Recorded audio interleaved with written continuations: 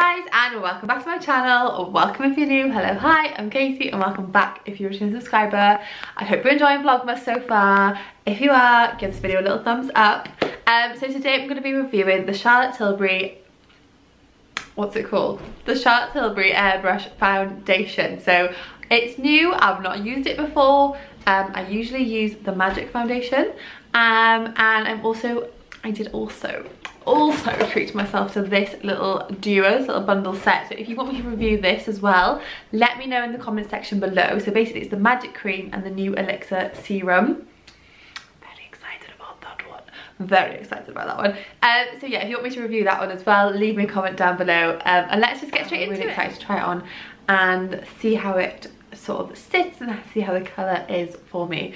So if you go on Charlotte Tilbury online, they do have a colour match free consultation, I think, that you can get online. So I didn't do it, which was probably a bit stupid, but I was just really impatient, and then it was like the last day of the Black Friday sales and I hadn't booked it. So I would definitely recommend doing that. However, that you can put your current foundation in. They have like a really long list of loads of different foundations that you can put in, and then it will give you one that they recommend for you. So basically I did that, and then I looked at the shades and I sort of just picked what normally looks like my shade online, because I do tend to pick my foundation online anyway. It's not always the best idea, not gonna lie, but let's just get into it anyway. So this is the Airbrush Flawless that I picked up. So I picked it up in the shade 6 Neutral. I do know that what's really good with Charlotte Tilbury is if it's the wrong colour, you can actually send it back even if you've tested it once.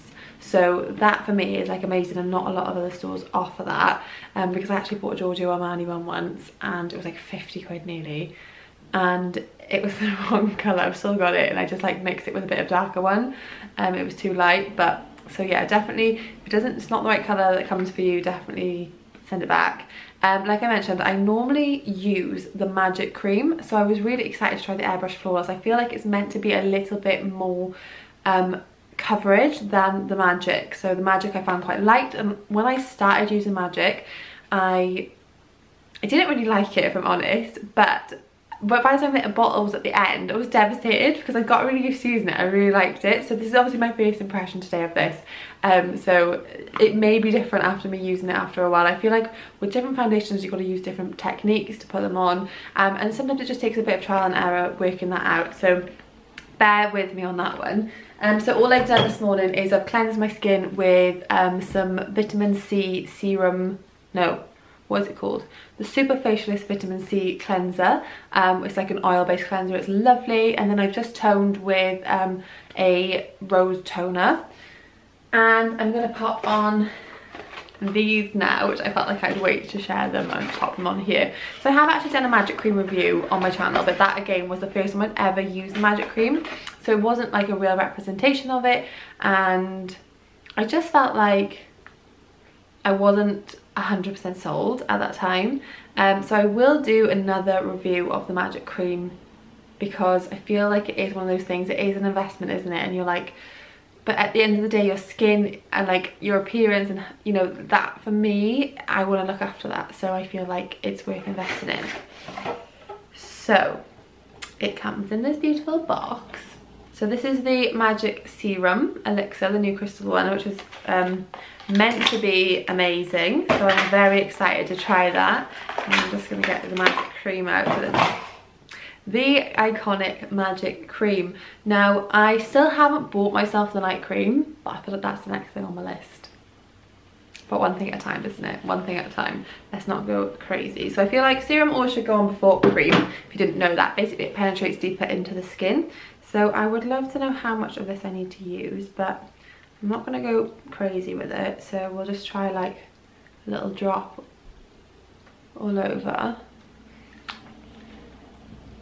I feel like that was very sparse, but it might need a little bit more than that. Let's try a little bit more than that. Skin actually feels very dry today as well. It has got really cold all of a sudden, so I'm not sure if that's something to do with it, but it tends to like sort of soak up any creams, any serums straight away. So it's got a lovely smell, the smell of it actually reminds me, if anyone's ever used Elemis products, it smells quite like a spa treatment product. I'm actually going to use a tiny bit more on my neck because I feel like that's an area that we should not neglect. You should always work your products up on the skin. You should never drag them down, because obviously if you think about it, it's like dragging the skin down. So always try and like work your products up as much as you can, and then on the neck as well. So I'm going to pop the magic cream on now. That does really smell like, literally smells like a facial that you'd have in a spa. Look, I use this quite heavily, but I feel like my skin always needs like quite a heavy moisturiser. It just sort of glides so nicely, and it does leave this sort of like really lovely sort of natural glow on your skin.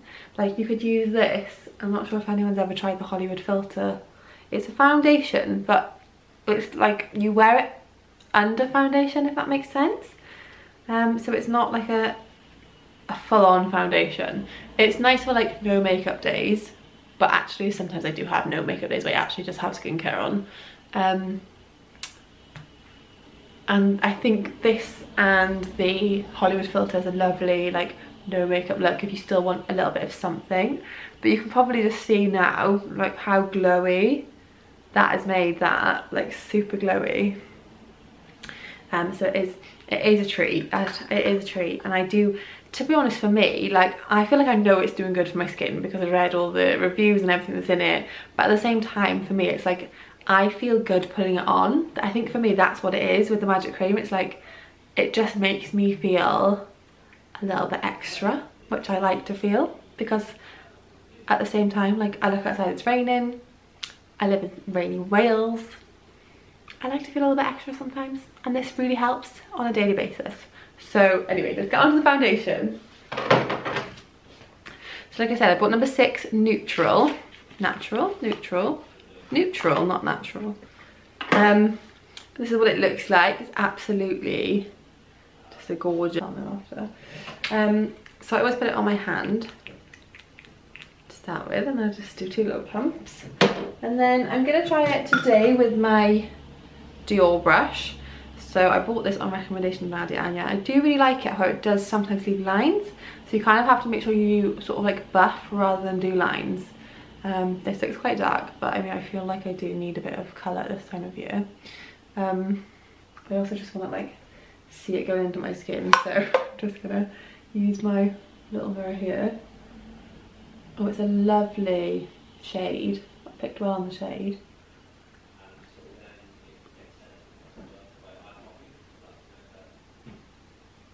Oh, I like it. I already know I like it. Also, I just feel like the magic cream is like a perfect prep for the skin. Like it just gets it ready. Like I don't know if you might think this is a little bit dark for me, but I really like, I don't like looking pasty. I just don't do pasty. I actually could have done with 1 pump, I think. I've put too much on. Put too much on my hand, so I'm just going to use a little bit more of it. But there's still all that on my hand. So I actually only need 1 pump. Unless you wanted to like layer it up, but I'm not gonna. I'm gonna go for a little bit more of like a natural today. I mean, it's lovely. Oh my god, I much prefer it to the magic. Much prefer it. Use a little bit more for my neck.